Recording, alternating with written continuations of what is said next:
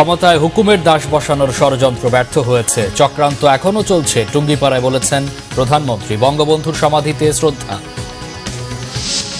কম্বোডিয়ার মতো নিষেধাজ্ঞার আশায় বিএনপি, বলেছেন ওবায়দুল কাদের। আওয়ামী লীগ বিবেক বিকৃত, মন্তব্য রিজভির।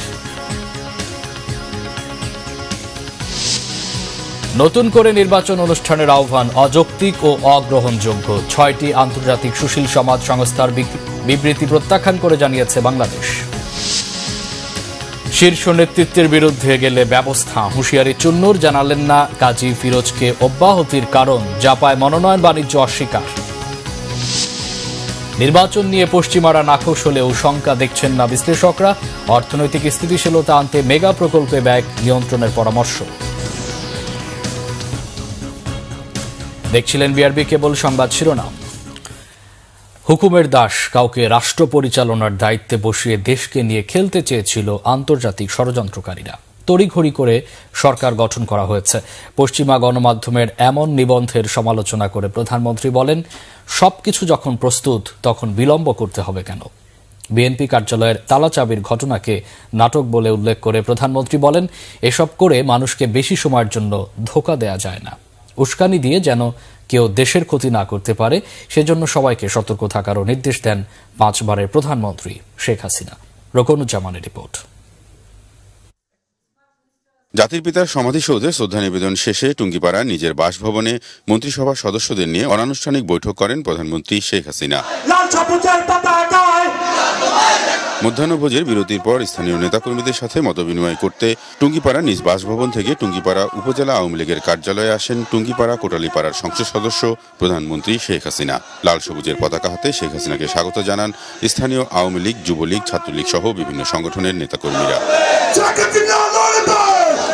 মতবিনিময় সভায় শেখ হাসিনা বলেন, কোটালীপাড়া ও টুঙ্গিপাড়ার মানুষ তার আপনজন। জনগণ নিরঙ্কুশ ভোটের মাধ্যমেই তাকে বারবার বিজয়ী করেছে বলেই ষড়যন্ত্রের মধ্যেও নির্বাচন সম্পন্ন করা সম্ভব হয়েছে। চক্রান্ত এখনো শেষ হয়নি, ষড়যন্ত্র চক্রান্ত এখনো আছে। কারণ এটা দুই রকম, একটা হচ্ছে ওই খুনিরা বা খুনিদের দোষর চক্রান্তকারীরা, যুদ্ধ অপরাধী যাদের বিচার করেছে আমি, তো তাদের একটা চক্রান্ত আছে, আর আন্তর্জাতিক পর্যায়ে চক্রান্ত আছে। আরেকটা কথা হচ্ছে যে একটা বাংলাদেশে 90% মুসলমান, তো আমি একটা মুসলিম দেশের মেয়ে হয়ে সে 5বার ক্ষমতায় আসলো, এটাও তাদের অনেক দেশের পছন্দ না, এটাও পছন্দ না, কাজে সেটাও তাদের জন্য। আর আরেকটা কথা হচ্ছে যে ষড়যন্ত্রটা এই জন্য যে আমাদের ভৌগোলিক অবস্থানটা এরকম, আমাদের দেশটার উপর অনেকের নজর আছে, কাজে এখানে বসে কেউ অন্য দেশের উপরে মানে সন্ত্রাসী কর্মকাণ্ড চালাবে, এখান থেকে কোনো দেশে এয়ার অ্যাটাক করবে, বা সেটা তো আমি মেনে নেব না। আমার স্বাধীন সার্বভৌম দেশ।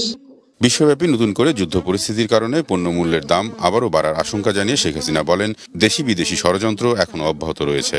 খুবই সতর্কতার সাথে চলতে হবে।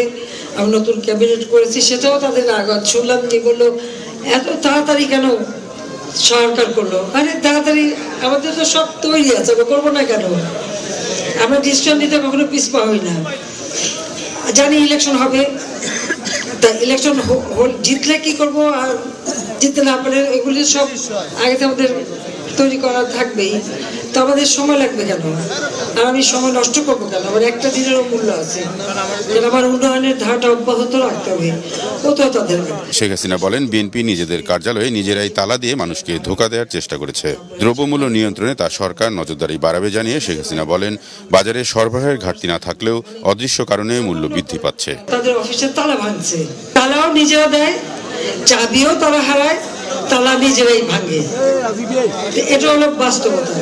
এই নাটক করে করে করে করে মানুষকে কিছুক্ষণের জন্য ধোঁকা দেওয়া যায়, সব সময়ের জন্য না। তাদের পিছনে যারা মদতদাতা তারা আবার খুশি হয়ে এটাকে আবার কাজে লাগাবে, এটা হলো কথা। তো যাই হোক, আমাদের এখন সবচেয়ে বড় কাজ হচ্ছে যে আমাদের এই উন্নয়নের ধারাটা অব্যাহত রাখা, জিনিসের দাম যেটা বেড়ে গেছে সেটাও নিয়ন্ত্রণ করা এবং মানুষের ক্ষমতাটা আরো বাড়ানো। জিনিসের দাম আরো বাড়বে, তার মধ্যে আবার আমেরিকা আর ইউকে আবার দেখা যাচ্ছে যে কি হুতিরা আক্রমণ করবে, আরব কান্ট্রির উপরে ইয়েমেনে আক্রমণ করা। তো এইটা যখন শুরু করে দিচ্ছে তখন তো আবার আরেকটা ধাক্কা অর্থনীতির উপর আসবে। তো সেই ক্ষেত্রে আমাদের যেটা করণীয়, যে আজকে আমাদের যেসব জিনিস বিদেশ থেকে কিনতে হয় সেগুলি তো আমাদের কিনতে হবে, কিন্তু আমাদের বোধহয় আমাদের নিজেদের খাবার উৎপাদনটা বাড়াতে হবে। শেখ হাসিনা বলেন, ইসরায়েলিরা ফিলিস্তিনে হাসপাতালে হামলা করেছিল, আর তারেক জিয়ার নির্দেশে বাংলাদেশে পুলিশ হাসপাতালে হামলা করেছে বিএনপি জামাত। ঠিক ওই বিএনপি দেখলাম যে পুলিশটা যেভাবে মারে ওরাও সেইভাবে হাসপাতালে বোম ফালানো। গত 15 বছরে আওয়ামী লীগ সরকার দেশের যে উন্নয়ন করেছে তা ঘুরে ঘুরে দেখার পাশাপাশি অবসর জীবনে 2 বোন টুঙ্গিপাড়ায় এসে জীবনযাপন করবেন, এমন কথাই জানালেন বঙ্গবন্ধু কন্যা শেখ হাসিনা। আমি টুঙ্গিপাড়া আসবো, ভ্যানে করে ঘুরে বেড়াবো। রকুনুজ্জামান, বাংলাভিশন, টুঙ্গিপাড়া, গোপালগঞ্জ। এর আগে নতুন মন্ত্রিসভার সদস্যদের নিয়ে টুঙ্গিপাড়ায় জাতির পিতার সমাধিতে শ্রদ্ধা জানান পঞ্চমবারের প্রধানমন্ত্রী বঙ্গবন্ধু কন্যা শেখ হাসিনা। শ্রদ্ধা নিবেদন শেষে সড়ক পরিবহন ও সেতুমন্ত্রী ওবায়দুল কাদের বলেন, বিএনপি এখনও আশায় আছে দেশে কম্বোডিয়ার মতো নিষেধাজ্ঞা আসবে। তিনি বলেন, বিএনপিকে রাজনৈতিকভাবেই মোকাবেলা করা হবে, তবে সহিংসতা করলে আওয়ামী লীগ জুঁই ফুলের মালা নিয়ে যাবে না।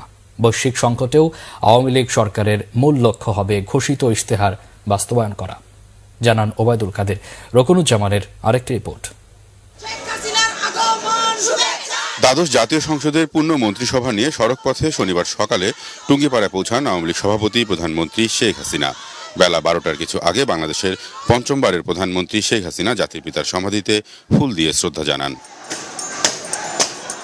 এ সময় সশস্ত্র বাহিনীর একটি চৌকস দল রাষ্ট্রীয় সালাম জানায়, বিগলে বেজে ওঠে করুণ সুর। দোয়া মোনাজাত ও ফাতিহা পাঠে অংশ নেন প্রধানমন্ত্রী শেখ হাসিনা ও তার ছোট বোন শেখ রেহেনা। পরে নতুন মন্ত্রী পরিষদের সদস্যদের নিয়ে জাতির পিতার প্রতি ফুল দিয়ে শ্রদ্ধা জানান প্রধানমন্ত্রী শেখ হাসিনা। শ্রদ্ধা নিবেদন শেষে আওয়ামী লীগের সাধারণ সম্পাদক, সড়ক পরিবহন ও সেতু মন্ত্রী ওবায়দুল কাদের বলেন, যারা নির্বাচন প্রতিহত করতে চেয়েছিল তারা এখনো পিছু হটেনি। তাদেরকে আগামী দিনে রাজনৈতিক ও প্রশাসনিকভাবেই মোকাবেলা করবে তার দল। রাজনীতি চলবে, তবে আমরা বিরোধী দলকে রাজনীতি দিয়ে মোকাবেলা করতে চাই।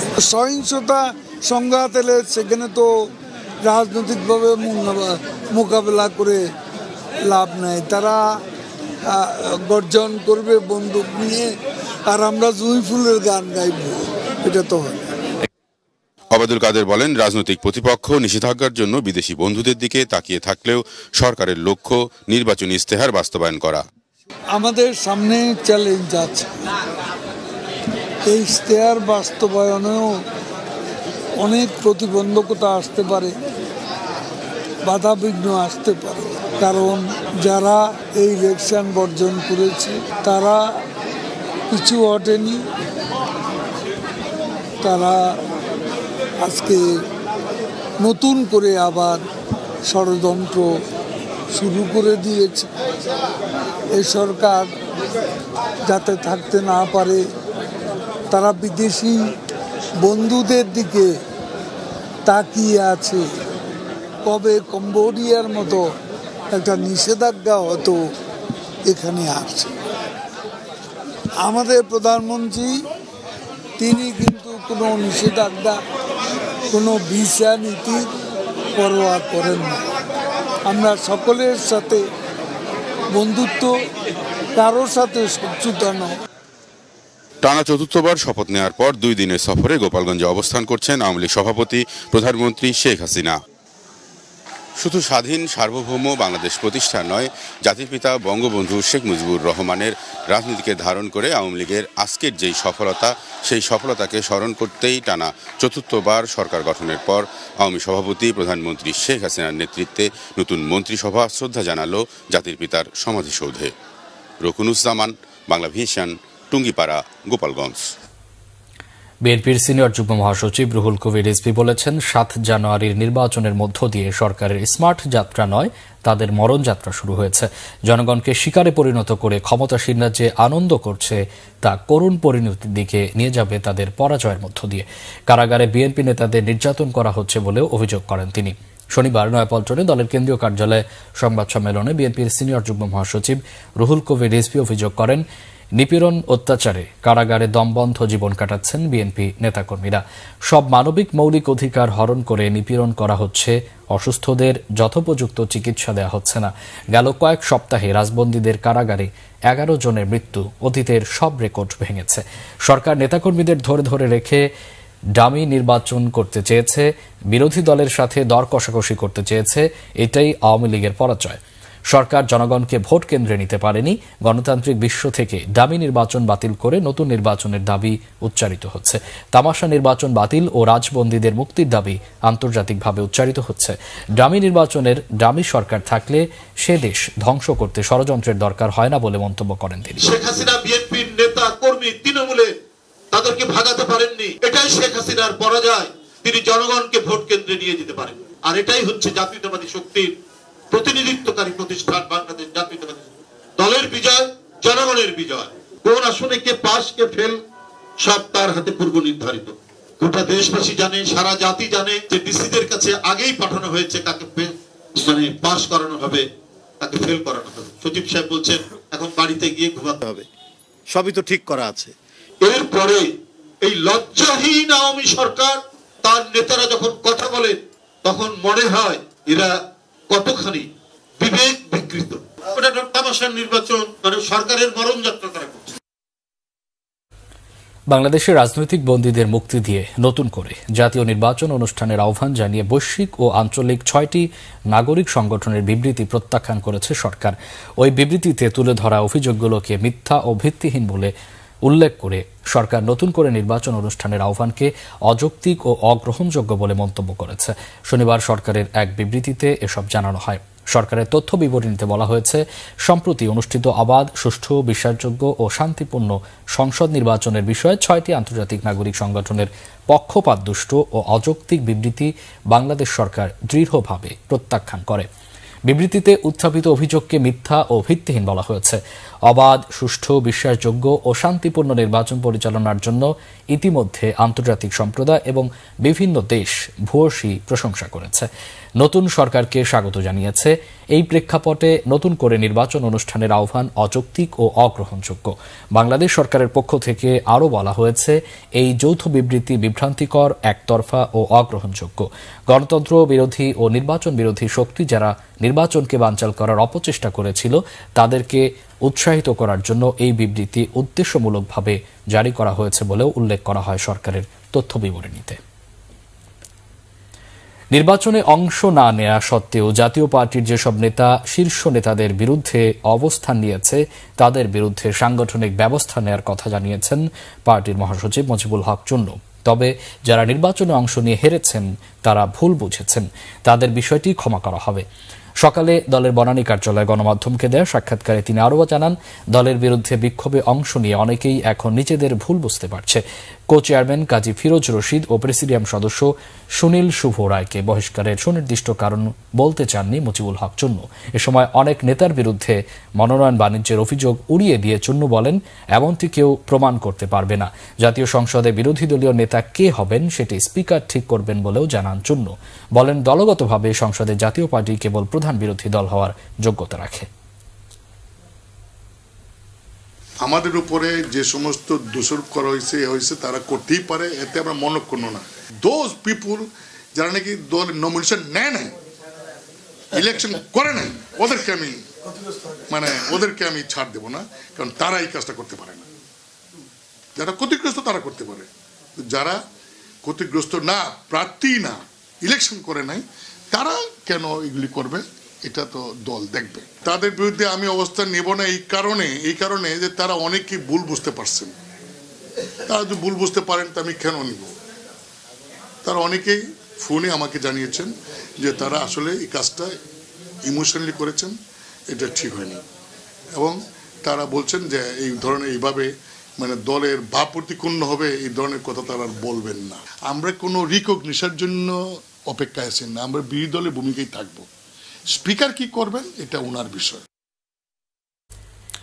ময়মনসিংহ ৩ আসনে স্থগিত হওয়া কেন্দ্রে ভোট নেওয়া শেষে বিজয়ী হয়েছেন নৌকা প্রতীকে নীলুফার আঞ্জুম পপি। সকাল ৮টা থেকে ভোট গ্রহণ শুরু হয়ে বিরতিহীনভাবে চলে বিকেল ৪টা পর্যন্ত। নৌকার প্রার্থী নীলুফার আঞ্জুম পপি মোট ৫৪,৪৯১ ভোট পেয়ে বিজয়ী হন। তার নিকটতম প্রতিদ্বন্দ্বী ট্রাক প্রতীকের স্বতন্ত্র প্রার্থী সোমনাথ সাহা। ৭ জানুয়ারি নির্বাচন দিন গৌরীপুরে একটি কেন্দ্রে ব্যালট পেপার ছিনতাই সহ বিভিন্ন অনিয়মের কারণে ভোট গ্রহণ বাতিল করে ইসি। ভালুকাপুর উচ্চ বিদ্যালয় কেন্দ্রটিতে মোট ভোটার ৩,০৩২ জন। পশ্চিমা দেশগুলো নির্বাচন নিয়ে কিছুটা নাখোশ হলেও কূটনৈতিকভাবে এর তেমন নেতিবাচক প্রভাব পড়বে না মনে করেন আন্তর্জাতিক সম্পর্ক বিশ্লেষক ডক্টর ইমতিয়াজ আহমেদ। আর মন্ত্রিসভায় নতুন মুখ ও রদবদলকে সরকারের সদিচ্ছার প্রতিফলন বলছেন সিপিডির গবেষণা পরিচালক খন্দকার গোলাম মোয়াজ্জেম। রিপোর্ট মাইনুল শোভনের। দেশের প্রধান বিরোধী দলের অংশগ্রহণ ছাড়াই দ্বাদশ সংসদ নির্বাচন ও বহুমাত্রিক পট পরিবর্তনের মধ্য দিয়ে গঠন হয়েছে নতুন সরকার। সময়টা অর্থনৈতিকভাবে বেশ অস্থির। ৯.৪২% উচ্চ মূল্যস্ফীতিতে নাকানি চুবানি খাচ্ছে সাধারণ মানুষ। বৈদেশিক মুদ্রার রিজার্ভও নাজুক। এমন প্রেক্ষাপটে এবারে কেমন হলো স্মার্ট বাংলাদেশ গঠনের প্রত্যয় নিয়ে টানা চতুর্থবারের মতো ক্ষমতায় আসা আওয়ামী লীগের নতুন মন্ত্রিসভা? মন্ত্রী পরিষদের ক্ষেত্রে পরিবর্তন আনার একটা চেষ্টা রয়েছে ইতিবাচক দিক থেকে। সাধারণত নীতি সিদ্ধান্তগুলো এখন বহুলাংশেই প্রধানমন্ত্রীর কার্যালয় নির্ভর এবং সেই জায়গাগুলোতে অনেকটাই প্রধানমন্ত্রী উপদেষ্টা রয়েছেন বিভিন্ন বিষয়ে, তাদের এক ধরনের বড় ভূমিকা দেখতে পাই। ফলে মন্ত্রণালয় কেন্দ্রিক যে নীতি গ্রহণের যে স্বাভাবিক কাঠামো সেটা অনেকটাই গৌণ। ইমেজের উপর একটা বড় আমার মনে হয় এক ধরনের রীতিমতো পুশ দরকার, কারণ একটা নেগেটিভ ইমেজ তৈরি হয়েছে। দেশের ভেতরে যারা আছে তারাও তৈরি করেছেন, আবার দেশের বাইরে যারা আছেন তারাও। থার্ড আই যেটা, সেটা ইনভেস্টমেন্ট আনা, এবং সেটা ন্যাশনাল ইনভেস্টমেন্ট আর ইন্টারন্যাশনাল ইনভেস্টমেন্ট। উন্নয়ন দৃশ্যমান এবার হবে কর্মসংস্থান স্লোগানে ক্ষমতাসীন দলের নির্বাচনী ইশতেহারেও আছে সুশাসন প্রতিষ্ঠা, গণতান্ত্রিক চর্চার প্রসার, আর্থিক খাতে দক্ষতা বৃদ্ধির মতো বিষয়। তবে এসব বাস্তবায়নের জন্য অর্থনীতির সবগুলো ক্ষেত্রে জবাবদিহিতা প্রতিষ্ঠার তাগিদ সিপিডির গবেষণা পরিচালক গোলাম মোয়াজ্জেমের। তার মতে স্থিতিশীলতা আনতে সবচেয়ে জরুরি মেগা প্রকল্পে ব্যয় নিয়ন্ত্রণ। যেটি গুরুত্বপূর্ণ হবে সেটি হলো সরকারের ব্যয় কাঠামোকে আরও বেশি স্কেল ডাউন করা, কমিয়ে আনা এবং এক ধরনের টাইটেনিং সিচুয়েশনে যাওয়া। অন্তত একটা স্বল্প সময় বা মধ্যকালীন সময়ের জন্য এটি দরকার আছে, যাতে অর্থনীতি তার স্বাভাবিক ট্র্যাকে ফিরে আসে। এবং সেটি না করে যদি নতুন সরকার এসেই আবার বড় রকমের নির্বাচনী অঙ্গীকারের অংশ হিসেবে পাবলিক স্পেন্ডিংকে বাড়িয়ে দেন এবং সেই অনুযায়ী সরকারের রাজস্ব বৃদ্ধি যদি না ঘটে, তাহলে কিন্তু অর্থনীতির দুর্বলতা কিন্তু আরও প্রকটতর হবে এবং মূল্যস্ফীতির যে চ্যালেঞ্জ রয়েছে সেটি কিন্তু আরও প্রকটতর হবে। যুক্তরাষ্ট্র, যুক্তরাজ্য, কানাডা ও অস্ট্রেলিয়ার মতো শক্তিধর দেশগুলো নির্বাচনকে ভালোভাবে নেয়নি। তবে কূটনৈতিক চাপ কিংবা পরিস্থিতি সামাল দিতে সরকারের সক্ষমতা বেড়েছে বলে মনে করেন আন্তর্জাতিক সম্পর্ক বিশ্লেষক অধ্যাপক ডক্টর ইমতিয়াজ আহমেদ। বলেন, দেশে বিনিয়োগ আনা কিংবা আন্তর্জাতিক বাণিজ্য বাড়াতে বিকল্প খুঁজতে বাড়তি মনোযোগ দিতে হবে নতুন সরকারকে। ডাইভার্সিফিকেশন যখন হবে, যখন একটা দেশের উপরে আমরা অত ডিপেন্ডেন্ট থাকবো না, তখন আমার মনে হয় আমাদের অর্থনৈতিক কাঠামোটাও কিন্তু আরও শক্তিশালী হবে। যদি বোঝানো যায় যে অন্য দেশের সাথে সম্পর্কে হলেও যেহেতু উন্নয়নের সম্পর্ক, সেই উন্নয়নটা হলে তোমারও লাভ, এই জিনিসটা যদি বোঝানো যায় ভালো করে, তাহলে আমার মনে হয় না যে আমরা যেই চিন্তা ভাবনা করা হচ্ছে, কারণ মনে হবে যে আমরা ৭১ থেকে এই চ্যালেঞ্জই শুনছি। সেই সঙ্গে সর্বস্তরের মানুষের আস্থা ফেরাতে বৈরিতা মুক্তভাবে কাজ করার পরামর্শ বিশ্লেষকদের। মাইনুল শোভন, বাংলাভিশন, ঢাকা। নির্বাচন পরবর্তী সহিংসতায় আতঙ্কিত কুষ্টিয়ার মানুষ। প্রায়ই ঘটছে হামলা, পাল্টা হামলার ঘটনা। জয়ী ও পরাজিতদের সমর্থকদের যুদ্ধাংদেহী অবস্থানে চরম শঙ্কায় স্থানীয়রা। কুষ্টিয়া থেকে হাসান আলীর তথ্য ছবিতে ডেস্ক রিপোর্ট। চরম উদ্বেগে কুষ্টিয়া ১, ২, ৩ ও ৪ সংসদীয় এলাকার মানুষ। নির্বাচনের পরও সংঘর্ষে জড়াচ্ছে নৌকার পক্ষ ও বিপক্ষের সমর্থকরা। প্রতিপক্ষের বাড়িঘরে হামলা, পাল্টা হামলা, আগুন, মারধরের অভিযোগ যাচ্ছে প্রশাসনের কাছে। এসব ঘটনায় প্রশাসনের ভূমিকায় নাখোশ আক্রান্ত জনপদের মানুষ। এইগুলোর থেকে পলিং এজেন্সি গেছে বিধায় আমাদের বাসা ছাড়া লাগতেছে। আমরা একটা ভাড়াটা মানুষ, আমার বাসার থেকে হুমকি দিচ্ছে আমাকে চলে যেতে হবে, ওই পাড়ায় ছাড়তে হবে। যারা যারা পলিং এজেন্টে গেছে তাদের লিস্ট করছে, তারা তাদের স্বামী সন্তান আমরা আতঙ্কে রয়েছে। নির্বাচন নিয়ে অভিযোগ পাল্টা অভিযোগে উত্তপ্ত পুরো এলাকার পরিবেশ। মুখোমুখি কুষ্টিয়া পৌরসভার মেয়র ও কাউন্সিলররাও। নির্বাচনকে বিতর্কিত করতে এবং পৌরসভাকে ব্যবহার করে সরকারের এই উন্নয়নের ভাবমূর্তি ক্ষুণ্ণ করতে মেয়র মহোদয় বদ্ধপরিকর। আজকে সারা বাংলাদেশে আওয়ামী লীগ বিভাগে এই দায়িত্ব কে নেবে? আপনাকে নিতে হবে মাননীয় নেত্রী। আপনার ভুলের কারণে আজকে রাজপথে আমরা আছি। ভোট কারচুপির অভিযোগ তোলার প্রতিবাদ জানিয়েছেন বিজয়ী স্বতন্ত্র প্রার্থী আওয়ামী লীগ নেতা কামারুল আরিফিন। ভণ্ডামো কথা বলতেছেন, মুখ সাবধান, না হলে অবস্থা খারাপ আছে। কিন্তু অলরেডি স্লিপ করে নৌকা থেকে পড়ে গিয়েছে। প্রশাসনের রহস্যজনক নীরবতা ও নিষ্ক্রিয়তায় নৌকার বিপক্ষে পরিকল্পিত ভোট কারচুপির অভিযোগ জাসদ সভাপতি হাসানুল হক নূর। প্রতিদ্বন্দ্বী প্রার্থীর মস্তান বাহিনী ভোটের 7 দিন আগের থেকে যে আতঙ্ক ছড়াচ্ছে সেটাও বন্ধ করা সম্ভব হয়নি এবং ভোটের দিন 161 কেন্দ্রের ভিতরে 18টি কেন্দ্রে অস্বাভাবিক ভোট প্রদান লক্ষ্য করা গেছে, যা কারচুপির মাধ্যমে করা হয়েছে। যদিও নির্বাচনোত্তর পরিস্থিতি নিয়ন্ত্রণে আছে বলে দাবি রিটার্নিং কর্মকর্তা ও কুষ্টিয়া জেলা প্রশাসকের। দৌলতপুরে পরবর্তীতে আর কোনো ধরনের এই ধরনের বিচ্ছিন্ন ঘটনা ঘটেনি। ঠিক একইভাবে কুমারখালী খোকসা উপজেলাতেও যারা জনপ্রতিনিধি রয়েছেন তাদেরকে নিয়ে আমরা বসেছি, তাদেরকেও আমরা একই বার্তা দিয়েছি নির্বাচন পরবর্তী যেন কোনো ধরনের সহিংসতা না হয়। দুটো একটি বিচ্ছিন্ন ঘটনার উদ্ভব হয়েছিল, আমরা তাৎক্ষণিকভাবে যারা দুষ্কৃতিকারী তাদেরকে আইনের আওতায় এনেছি। শান্তিপূর্ণ পরিবেশ বজায় রাখতে প্রশাসনের আরও ভূমিকা চাই কুষ্টিয়াবাসী। Banglavision news desk. শীতে বিপর্যস্ত জনজীবন। টানা কয়েকদিনের শীত ও ঘন কুয়াশায় বেশি দুর্ভোগে ছিন্নমূল মানুষ। শীতের সাথে বেড়েছে ঠান্ডাজনিত রোগ। শনিবার ঢাকায় তাপমাত্রা 13.7 ডিগ্রি সেলসিয়াস আর দেশের সর্বনিম্ন তাপমাত্রা রেকর্ড দিনাজপুরে 8.8 ডিগ্রি। আবহাওয়া অধিদপ্তর জানিয়েছে দেশজুড়ে চলা মৃদু শৈত্যপ্রবাহ থাকতে পারে আরও 2-3 দিন। রিপোর্ট আসমা আক্তার নুপুরের, ক্যামেরায় আলমাসুম সবুজ। দুপুর 12টা, তখনও সূর্যের দেখা মেলেনি রাজধানীর আকাশে। এমন মেঘাচ্ছন্ন কুয়াশায় ঘেরা কনকনে বাতাসে বিপর্যস্ত জনজীবন, অবর্ণনীয় কষ্টে ছিন্নমূল মানুষ। শীতের নেতিবাচক প্রভাব রাজধানীর হাসপাতালগুলোতে। ঠান্ডাজনিত কারণে হাসপাতালে বাড়ছে রোগীর সংখ্যা। ঠান্ডায় বেশি আক্রান্ত হচ্ছেন শিশু ও বয়স্করা। তাই শীতে বেশি শিশু ও বয়স্কদের প্রতি যত্নবান হওয়ার পরামর্শ দিচ্ছেন ডাক্তাররা। শ্বাসকষ্ট সহ ঠান্ডাজনিত নানা সমস্যা নিয়ে ঢাকার শিশু হাসপাতালে ভর্তি শতাধিক শিশু। তাদের অনেকেই এসেছে ঢাকার বাইরে থেকে। গত 24 ঘন্টায় হাসপাতালটিতে ভর্তি হয়েছে 22 জন শিশু।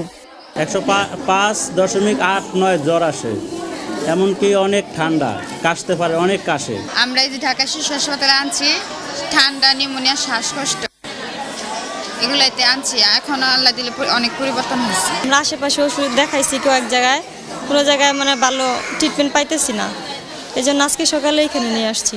এমন শীতে শিশুদের অতিরিক্ত কাপড় না পরিয়ে পুষ্টিকর খাবারের দিকে বেশি খেয়াল রাখার পরামর্শ চিকিৎসকদের। এই যে রোগীগুলো বাড়ছে এটা তো ধারাবাহিকভাবে বাড়তেছে এবং শীতের সিজন আসলে এই ট্রেন্ডটা প্রতি বছরই আমরা ফেস করি। গার্জিয়ানদের জন্য আমার কতগুলো পরামর্শ আছে। 1 নম্বর পরামর্শ হইল বাচ্চাকে পুষ্টিকর খাবার খাওয়াতে হবে। পুষ্টিকর খাবার বলতে গেলে আপনি যদি বলেন যে প্রক্সিমেট প্রিন্সিপাল অফ ফুড আছে 6টা, carbohydrate, protein, fat, vitamin, minerals and পানি। এই ব্যালেন্স করে আমাদেরকে খাওয়াতে হবে। স্পেশালি আমাদের বাচ্চারা, আমাদের দেশের বাচ্চারা বিশেষ করে ভিটামিনের খুবই অভাবে ভোগে। আবহাওয়া অধিদপ্তর বলছে এ পরিস্থিতি থাকতে পারে আরও 2-3 দিন। এরপর 18-19 জানুয়ারির দিকে বৃষ্টিও নামতে পারে। এখন যে শৈত্যপ্রবাহ, মৃদু শৈত্যপ্রবাহ বললেও আসলে মানুষের অনুভূতি কিন্তু তার চেয়েও বেশি, কারণ রাতের বেলা আমরা যেটা শৈত্যপ্রবাহ হিসেবে বিবেচনা করি সেটা হলে রাতের তাপমাত্রা হিসেবে, কিন্তু মানুষের অনুভূতি কিন্তু রাতের তাপমাত্রার চেয়েও দিনের তাপমাত্রাই বেশি নির্ভর করে। দিনের বেলা সূর্যের আলো না থাকার কারণে, অর্থাৎ কুয়াশাচ্ছন্ন থাকার কারণে অনুভূতিটা কিন্তু মৃদুর চেয়েও আরও বেশি মানুষের অনুভূতি। বৃষ্টির পর শীত আরও বাড়ার শঙ্কা করছেন আবহাওয়াবিদরা। আসমা আক্তার নুপুর, বাংলাভিশন, ঢাকা। পৌষের শেষ ভাগের শীতে কাঁপছে সারা দেশ। হিম হাওয়ায় বিভিন্ন জেলায় বইছে শৈত্যপ্রবাহ। পঞ্চগড়ে টানা 5 দিন ধরে সূর্যের দেখা মেলেনি। শৈত্যপ্রবাহের কারণে তাপমাত্রা কমছে। হাড় কাঁপানোর শীতে কাবু সাধারণ মানুষ। সকাল 9টায় তাপমাত্রা রেকর্ড করা হয়েছে 9.3 ডিগ্রি সেলসিয়াস, জানিয়েছে তেঁতুলিয়া আবহাওয়া অফিস। উত্তরের হিমেল হাওয়ায় রাজশাহীতেও হাড় কাঁপুনি শীতে কাহিল সাধারণ মানুষ। খড়কুটো জ্বালিয়ে শীত নিবারণ করতে হচ্ছে তাদের। মৃদু শৈত্যপ্রবাহ বইছে চুয়াডাঙ্গায়। সকাল থেকে দুপুর পর্যন্ত সূর্যের দেখা মিলছে না। সবচেয়ে বেশি দুর্ভোগে আছেন খেটে খাওয়া ছিন্নমূল মানুষ। পাবনাতেও বেড়েছে শীত। টানা কয়েক দিনের শীত আর ঘন কুয়াশায় জুবুথুবু হয়ে পড়েছে নাটোরের জনজীবন। সবচেয়ে বেশি বিপদে পড়েছেন নিম্ন আয়ের মানুষ। সংসারের খরচ জোগাতে হাড় কাঁপানো এই শীতকে উপেক্ষা করে বের হচ্ছে কাজে। প্রয়োজনের তুলনায় গরম কাপড় কম থাকায় কষ্ট আরও বাড়ছে। তাই সরকারি সহযোগিতার দাবি তাদের। সব হারিয়ে তীব্র শীতে খোলা আকাশের নিচে মানবেতর জীবন কাটাচ্ছে তেজগাঁওয়ের মোল্লার বস্তির বাসিন্দারা। শুক্রবার মধ্যরাতে আগুনে পুড়ে ছাই হয়ে গেছে অন্তত 300 ঘর। মারা গেছে শিশুসহ 2 জন। এটি নাশকতা নাকি দুর্ঘটনা তা খতিয়ে দেখার কথা জানিয়েছে ডিএমপি কমিশনার হাবিবুর রহমান। মহিবুল্লাহ মুহিবের রিপোর্টে বিস্তারিত। সব স্ত্রী আমরা 2 জনের প্রতিবন্ধী, আমরা কিছু বার করতে পারি না বাবা। আমি ভিক্ষে করতাম বাবা, আমি ভিক্ষে করে খাই। আমার মানুষ সব শেষ, আমার টাকা পয়সা আসবে সব শেষ। শারীরিক প্রতিবন্ধী 70 খোরশেদ ভান্ডারী থাকতেন তেজগাঁওয়ের এই মোল্লাবাড়ির বস্তিতে। সারাদিন ভিক্ষে করে যা পেতেন তা দিয়েই চলত স্বামী স্ত্রী 2 জনের সংসার। শুক্রবার মধ্যরাতে লাগা আগুনে হারিয়েছেন জীবনের সব সম্বল। এই চোখের পানি যেন তার শুকোয় না। পুড়ে যাওয়া ঘরটির পাশে দাঁড়িয়ে অঝরে কাঁদছেন তিনি।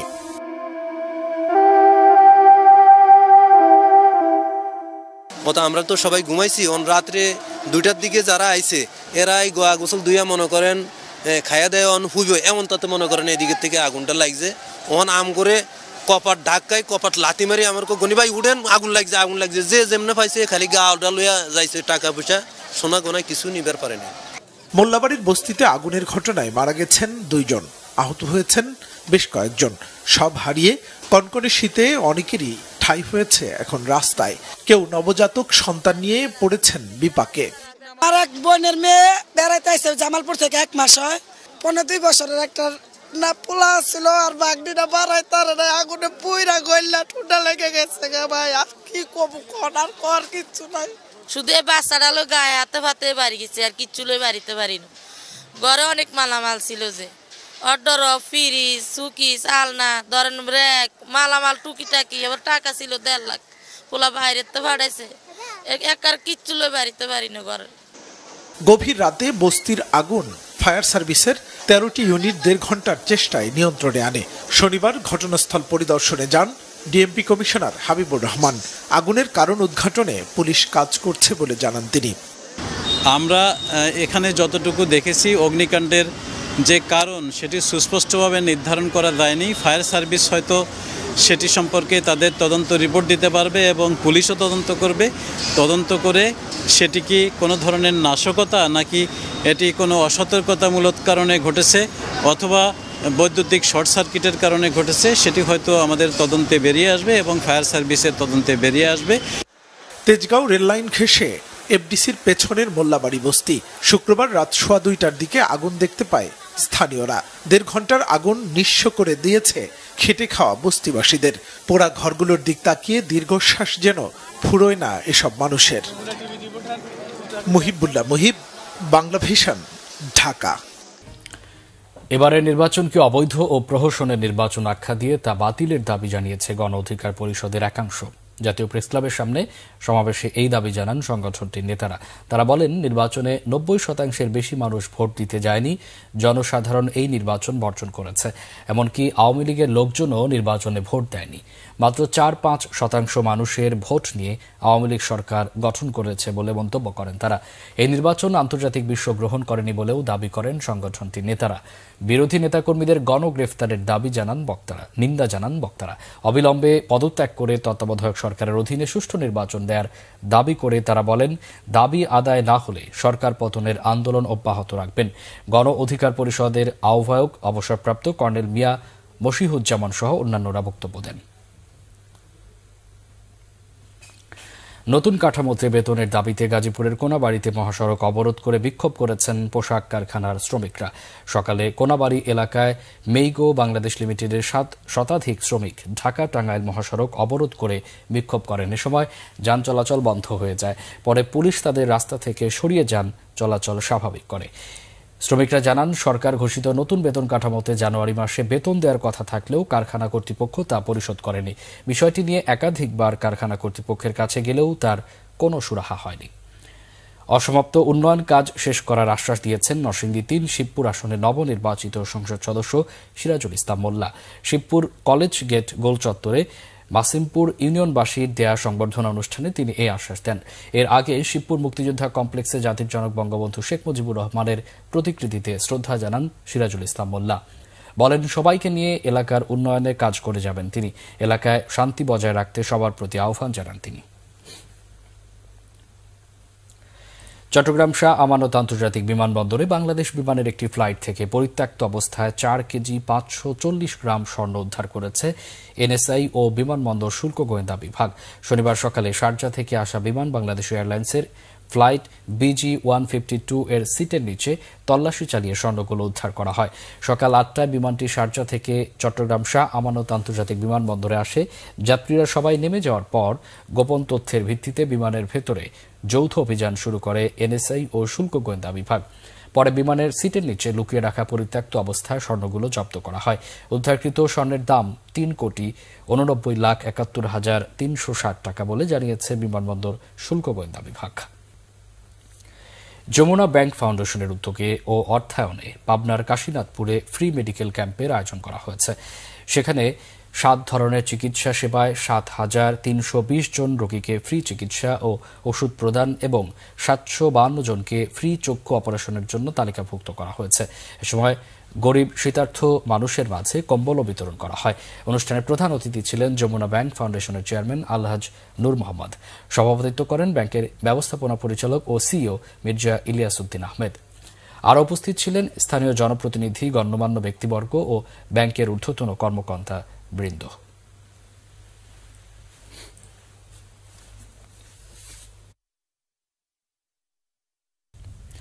সংবাদ শেষ করব বিআরবি কেবল শিরোনামগুলো আরেকবার জানিয়ে। ক্ষমতায় হুকুমের দাস বসানোর ষড়যন্ত্র ব্যর্থ হয়েছে, চক্রান্ত এখনো চলছে, টুঙ্গিপাড়ায় বলেছেন প্রধানমন্ত্রী। বঙ্গবন্ধুর সমাধিতে শ্রদ্ধা। কম্বোডিয়ার মতো নিষেধাজ্ঞার আশায় বিএনপি, বলেছেন ওবায়দুল কাদের। আওয়ামী লীগ বিবেক বিকৃত, মন্তব্য রিজভির। নতুন করে নির্বাচন অনুষ্ঠানের আহ্বান অযৌক্তিক ও অগ্রহণযোগ্য। 6টি আন্তর্জাতিক সুশীল সমাজ সংস্থার বিবৃতি দৃঢ়ভাবে প্রত্যাখ্যান করে জানিয়েছে বাংলাদেশ।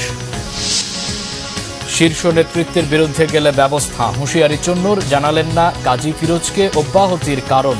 জাপায় মনোনয়ন বাণিজ্য অস্বীকার।